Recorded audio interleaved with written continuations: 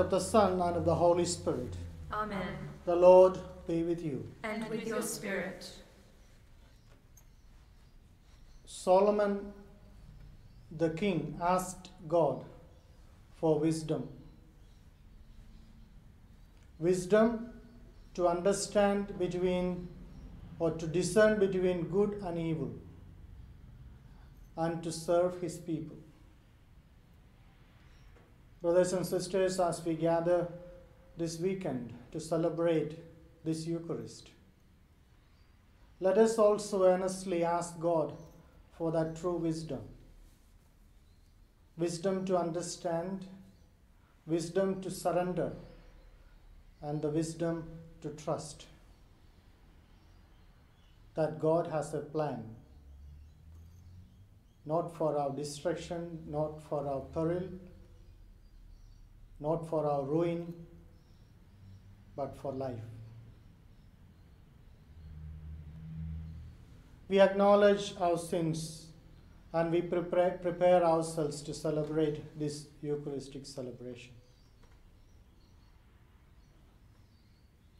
I confess to Almighty God and to you, my brothers and sisters, that I have greatly sinned in my thoughts and in my words, in what I have done and in what I have failed to do. Through my fault, through my most grievous fault.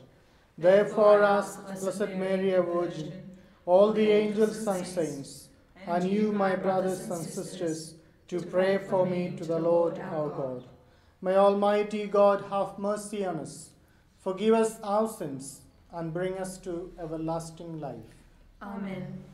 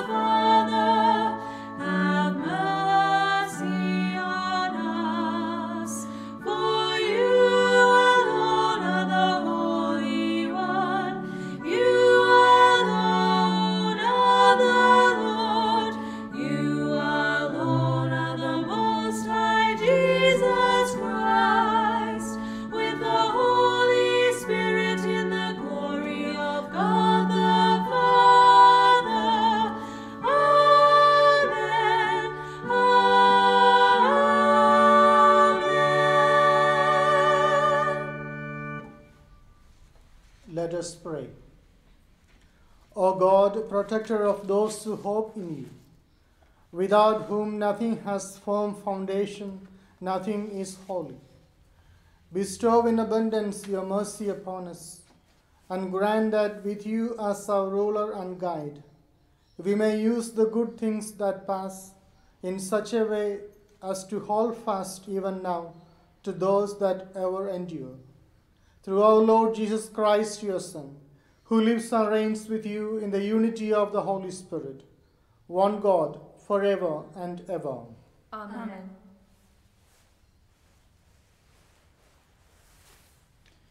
A reading from the Book of the Kings. The Lord appeared to Solomon in a dream and said, "Ask what you would like me to give you." Solomon replied, "Lord my God, you have made your servant king in succession to David my father.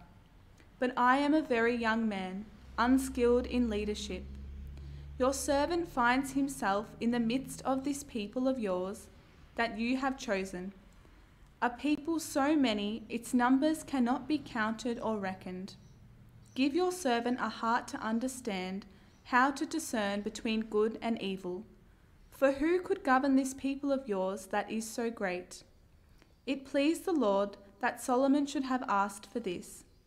"Since you have asked for this," the Lord said, "and not asked for long life for yourself, or riches, or the lives of your enemies, but you have asked for a discerning judgment for yourself, here and now I do what you ask.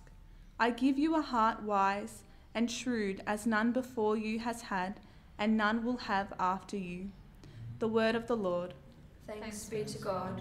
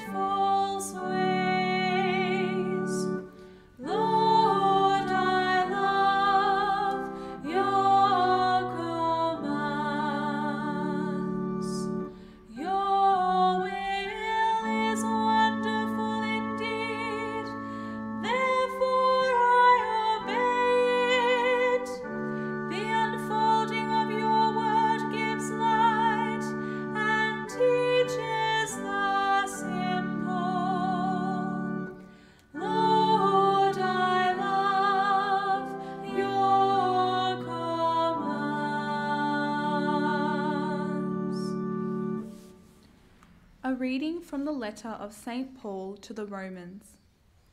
We know that by turning everything to their good, God cooperates with all those who love him, with all those that he has called according to his purpose.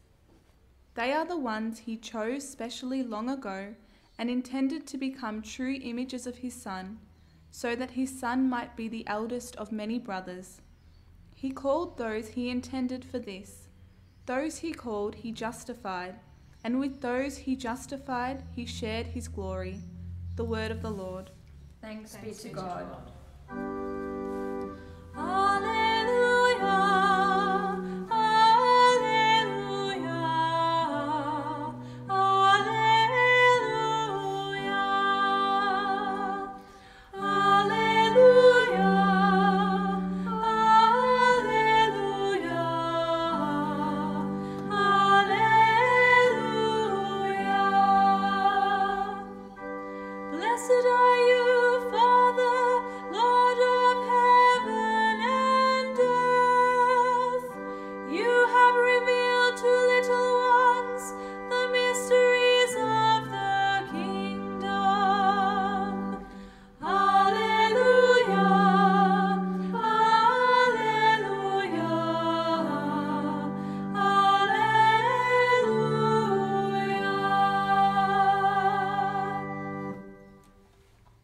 The Lord be with you. And with your spirit. A reading from the Holy Gospel according to Matthew. Glory to you, O Lord. Jesus said to the crowds, "The kingdom of heaven is like a treasure hidden in a field, which someone has found. He hides it again, goes off happy, sells everything he owns, and buys the field. Again, the kingdom of heaven is like a merchant looking for fine pearls.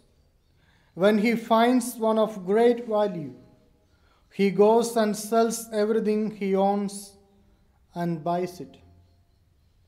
Again, the kingdom of heaven is like a dragnet cast into the sea that brings in a haul of all kinds. When it is full, the fishermen haul it ashore. Then sitting down, they collect the good ones in a basket and throw away those that are no use. This is how it will be at the end of time. The angels will appear and separate the wicked from the just, to throw them into the blazing furnace, where there will be weeping and grinding of teeth. Have you understood all this?"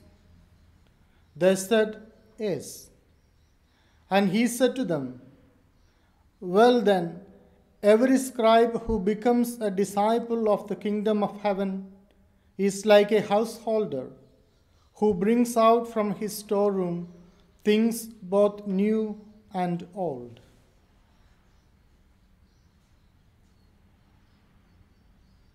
The Gospel of the Lord. Praise to you, Lord Jesus Christ.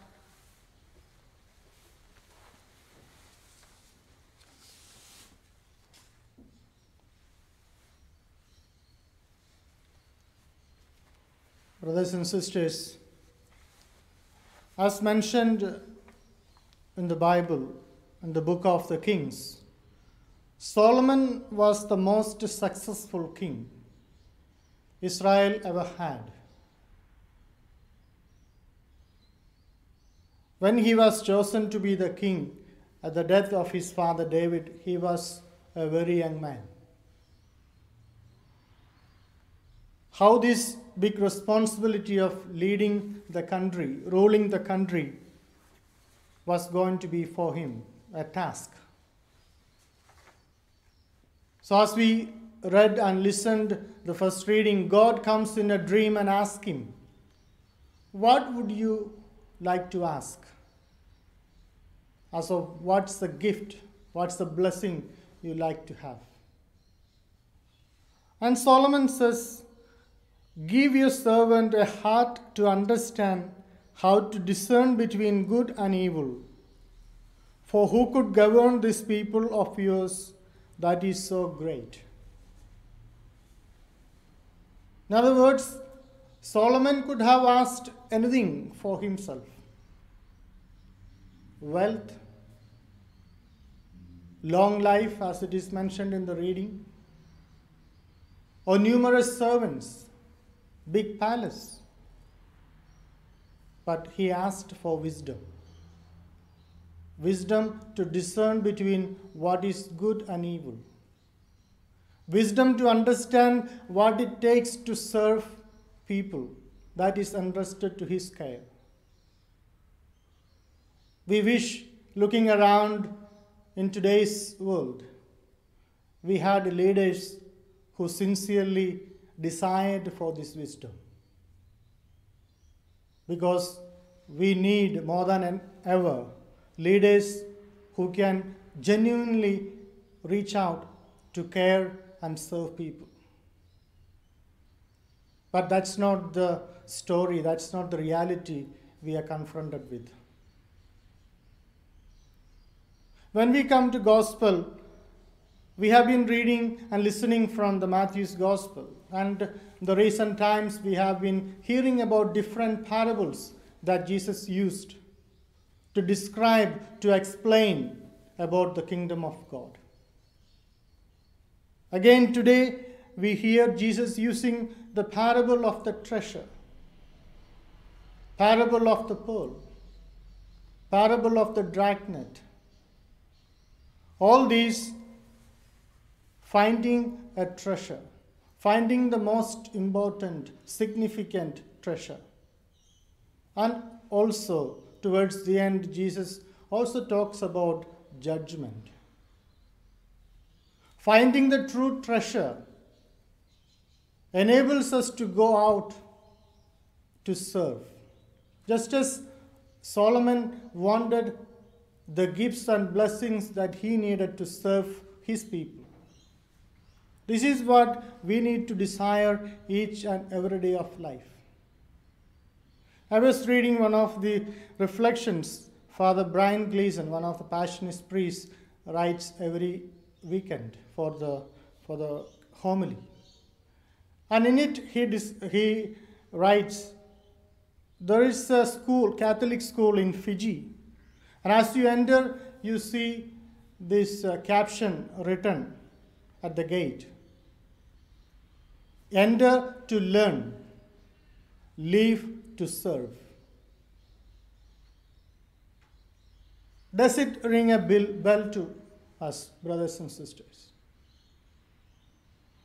Does our young ones, or do our young ones enter to learn? And what do they learn? They are taught to be successful. They are driven to be successful, sometimes at the cost of their own lives and the lives of other people. Because we are driven living in a society driven by success.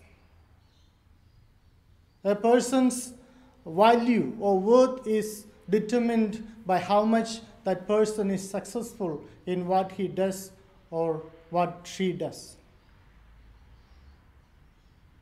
Becoming a servant, going out to serve sincerely, genuinely, is not the focus at all. A training, a formation that we need to be servants of one another. And that caption sounds really great. Enter to learn, live to serve. I think about my life sometimes. Now, standing here at the pulpit and giving this sermon. But there was a time I was so nervous, I wasn't able to come in front of a crowd or a group because I was so shy, I was nervous. And I knew I didn't have it in me. And I couldn't sing. I couldn't do many things. So I used to wonder during the initial years of my formation, what am I here for? What am I capable of? I can't sing.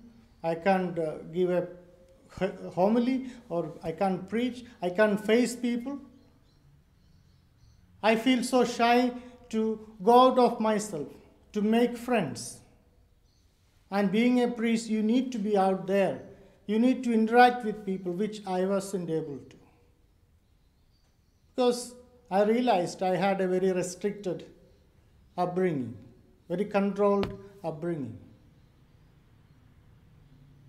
And towards the end of my 6th year in the seminary, before we enter into novitiate, where we learn about the congregation and spirituality, and before we profess our vows, my rector knew exactly what I was going through, because I used to share with him sincerely what was my struggles. He asked me and my companion to take a year off and go for a pastoral year. I thought that was a wonderful thing to do, because I wasn't sure of myself. I was struggling. So I went to this disabled center run by a group of religious nuns who take care of people of different kinds, elderly, people who are physically or mentally disabled, children. And I was sent to this particular ward were disabled people, men who were taken care. As I entered, I could smell the stink because the place was quite dirty.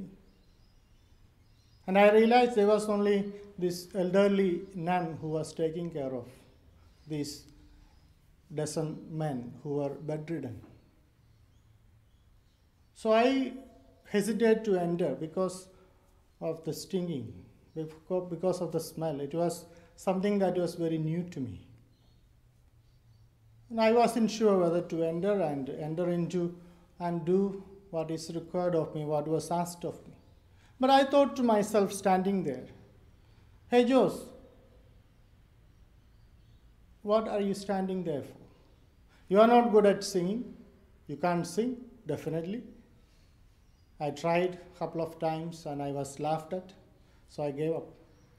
You can't stand up in front of a crowd and you can't preach, you can't face people, you can't make friends.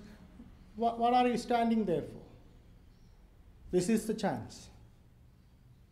If you don't get in and do what is asked of you, future will be very hard. Brothers and sisters, I entered and never looked back. I can now face thousands of people.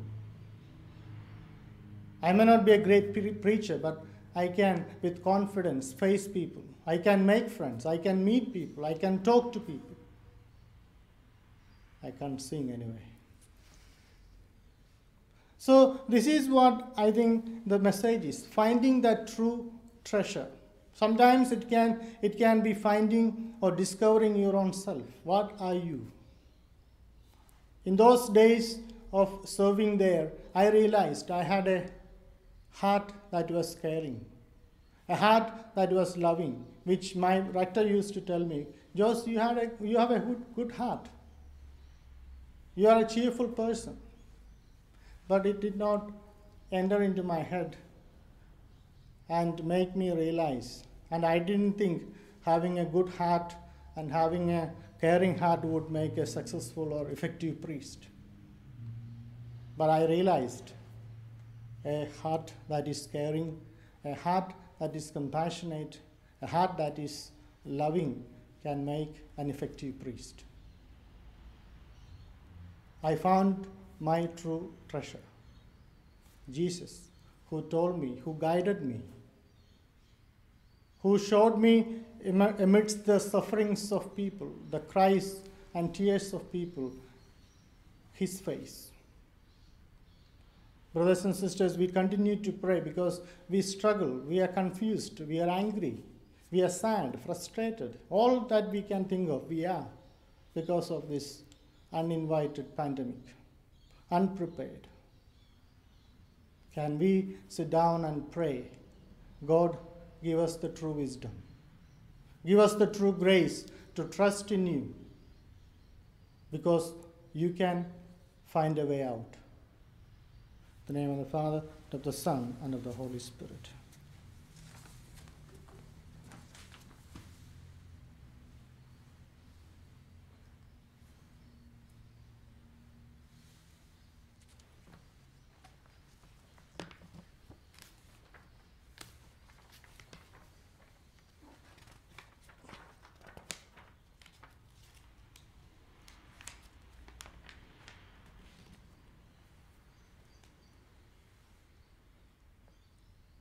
Let us now profess our faith.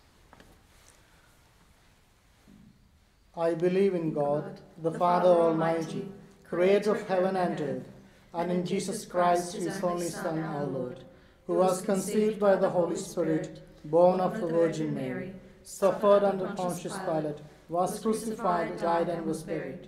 He descended into hell. On the third day he rose again from the dead.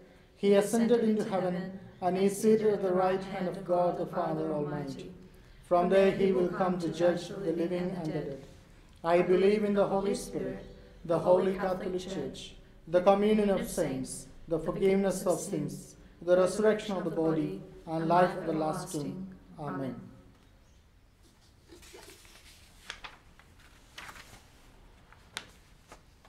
The Lord speaks to us as he spoke to King Solomon. Ask what you would like me to give you. In prayer, let us come to him and seek the hidden treasure, the pearl of the kingdom.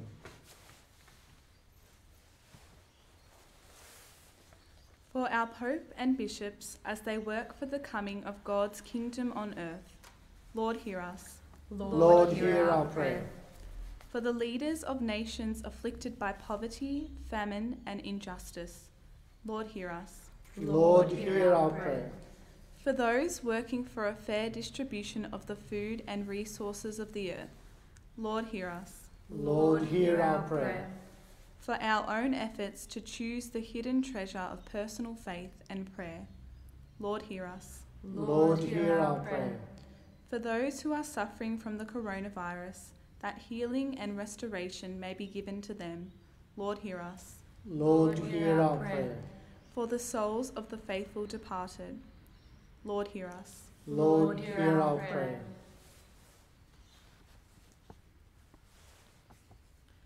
God of provident love, you call people into your kingdom. You make all things work to their good. We are confident that you hear our prayers and that you will grant our request. Through Christ our Lord. Amen.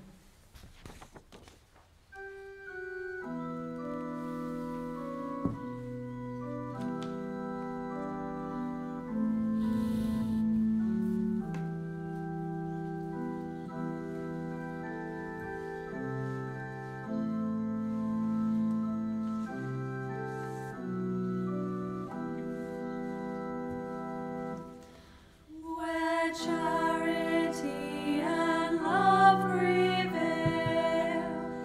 there God is ever found, brought here together by Christ's love. By love are we thus bound, with grateful joy and holy fear. God's charity we learn. Let us with heart and mind and soul now love God in return. Forgive we now each other's faults, as we our faults confess, and let us love each other well in Christian holiness.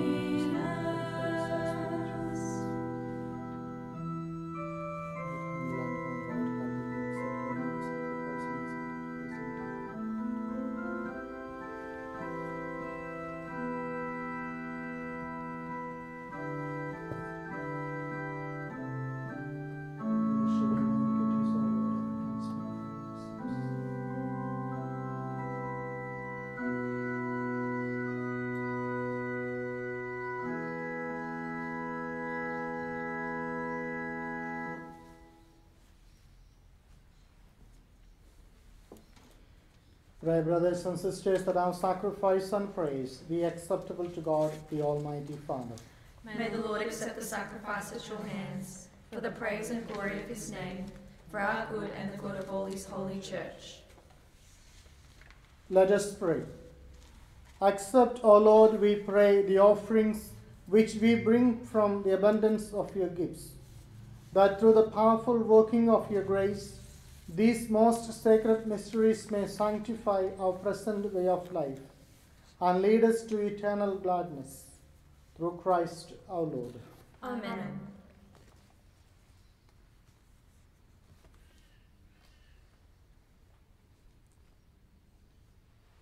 This weekend we are using the Eucharistic prayer for reconciliation. The Lord be with you. And with your spirit, Lift up your hearts. we lift them up to the Lord. Let us give thanks to the Lord our God. It is right and just. It is truly right and just that we should always give you thanks, Lord, Holy Father, Almighty and Eternal God. For you do not cease to spur us on to possess a more abundant life. And being rich in mercy, you constantly offer pardon and call on sinners to trust in your forgiveness alone. Never did you turn away from us, and though time and again we have broken your covenant, you have bound the human family to yourself through Jesus, your Son, our Redeemer, with a new bond of love so tight that it can never be undone. Even now you set before your people a time of grace and reconciliation.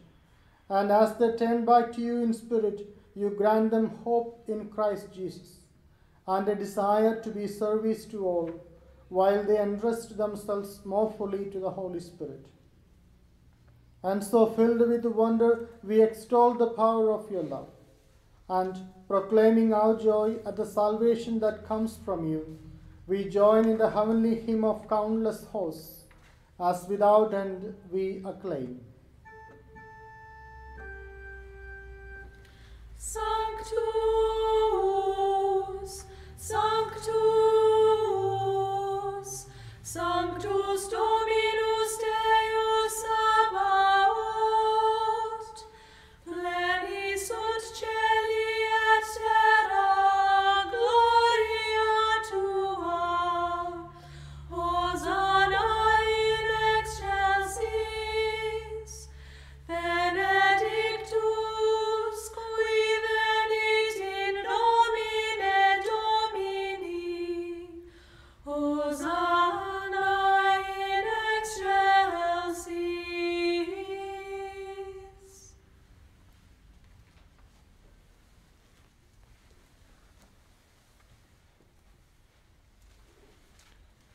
You are indeed holy, O Lord, and from the world's beginning are ceaselessly at work, so that the human race may become holy, just as you yourself are holy. Look, we pray upon your people's offerings, and pour out on them the power of your Spirit, that they may become the body and blood of your beloved Son, Jesus Christ, in whom we too are your sons and daughters. Indeed, though we once were lost and could not approach you, you loved us with the greatest love, for your Son, who alone is just, handed himself over to death, and did not disdain to be nailed for our sake to the wood of the cross. But before his arms were outstretched between heaven and earth to become the lasting sign of your covenant, he desired to celebrate the Passover with his disciples. As he ate with them, he took bread, and giving you thanks, he said the blessing, broke the bread, and gave it to the disciples, saying, "Take this, all of you, and eat of it. For this is my body, which will be given up for you."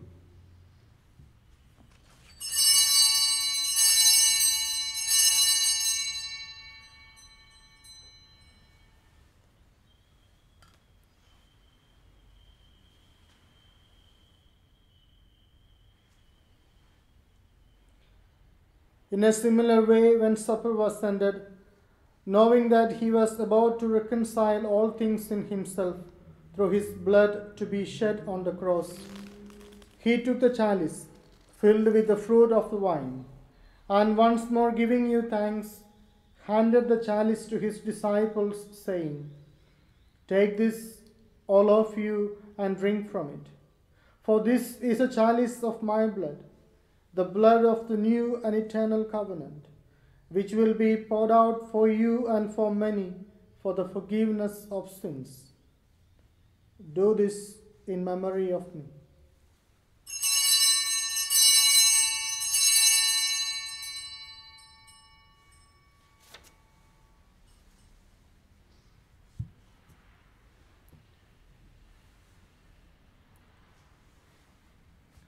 The mystery of faith.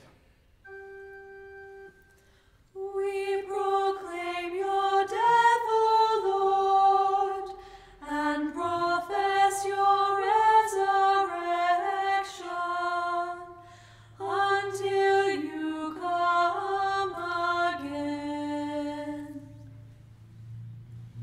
Therefore, as we celebrate the memorial of your Son, Jesus Christ, who is our Passover and our surest peace, we celebrate his death and resurrection from the dead.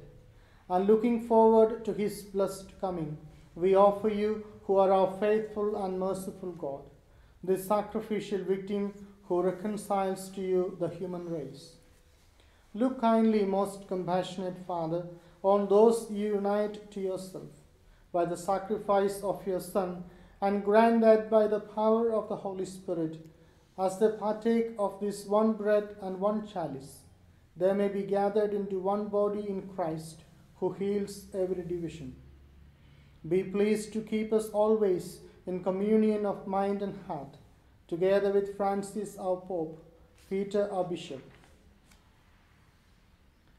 Help us to work together for the coming of your kingdom, until the hour when we stand before you, saints among the saints in the halls of heaven, with Blessed Virgin Mary, Mother of God, Blessed Joseph, her spouse, the blessed apostles and all the saints, and with our deceased brothers and sisters, whom we humbly commend to your mercy.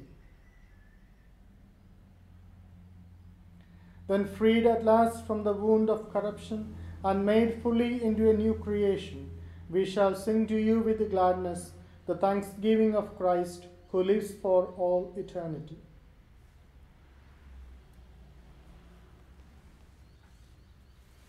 Through him and with him and in him, O God, Almighty Father, in the unity of the Holy Spirit, all glory and honor is yours forever and ever. Amen.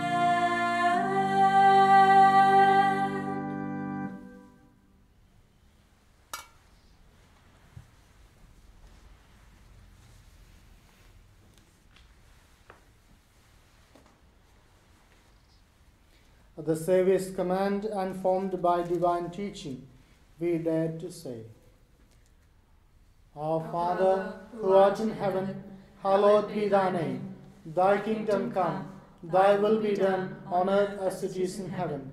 Give us this day our daily bread, and forgive us our trespasses, as we forgive those who trespass against us. And lead us not into temptation, but deliver us from evil.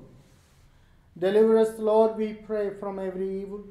Graciously grant peace in our days, that by the help of your mercy we may be always free from sin and safe from all distress, as we await the blessed hope and the coming of our Saviour, Jesus Christ. For the kingdom, the power, and the glory are yours, now and forever. Lord Jesus Christ, who said to your apostles, Peace I leave you, my peace I give you.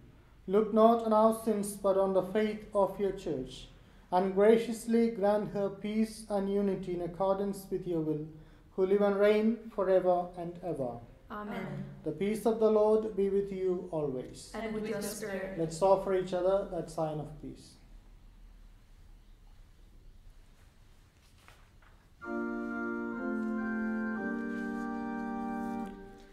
Agnus Dei, qui tollis peccata mundi, miserere nobis.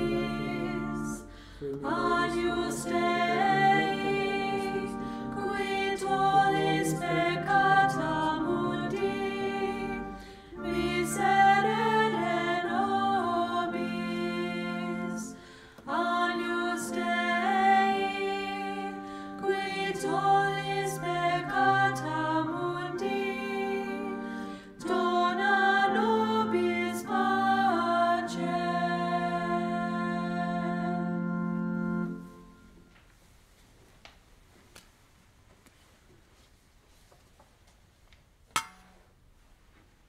Behold Jesus, the Lamb of God, who takes away our sins. Happy are we called to the supper of the Lamb. Lord, I am not worthy that you should enter under my roof, but only say the word, and my soul shall be healed. I now invite you to pray together the spiritual communion prayer. My Jesus, I believe that you are present in the most holy sacrament. I love you above all things, and I desire to receive you into my soul. Since I cannot at this moment receive you sacramentally, come at least spiritually into my heart. I embrace you as if you were already there, and unite myself wholly to you. Never permit me to be separated from you. Amen.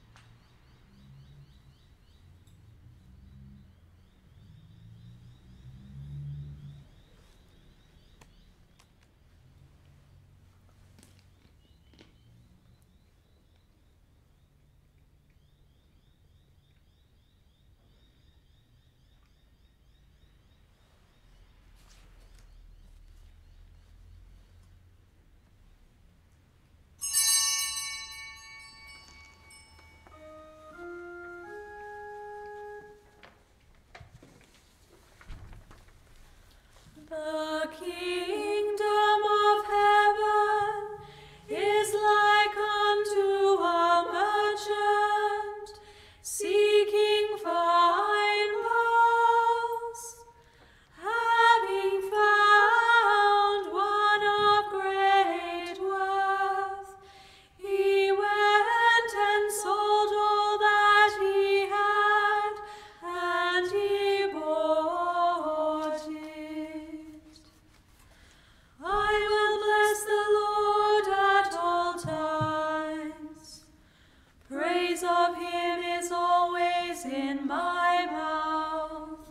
In the Lord my soul shall make its boast.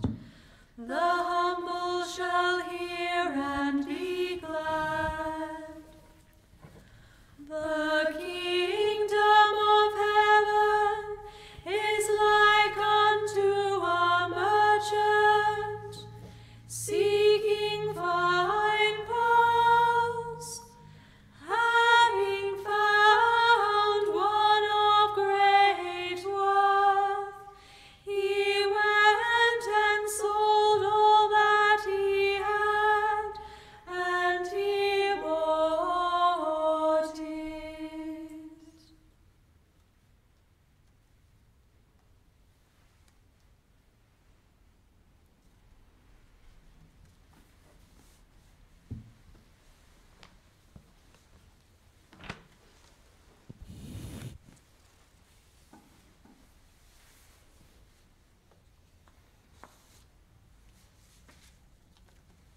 Let us pray.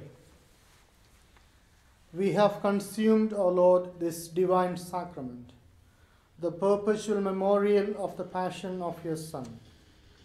Grant, we pray, that this gift which he himself gave us with love beyond all telling may profit us for salvation. Through Christ our Lord. Amen. The Lord be with you. And with your spirit. May Almighty God bless us this day, the Father, and the Son, and the Holy Spirit. Amen. The Mass is ended. Let us live in the peace of Christ. Thanks be to God.